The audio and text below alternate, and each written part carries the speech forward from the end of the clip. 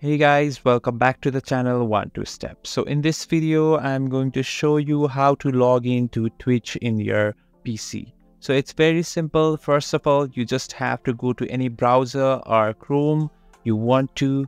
So just click on the bar and here you have to search for Twitch. And right after that, you just have to click on the first link that comes in front of you. And after that, this platform will arrive.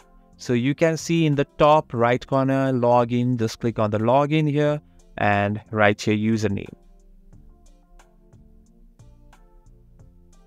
And after that, just keep your password and click on the login.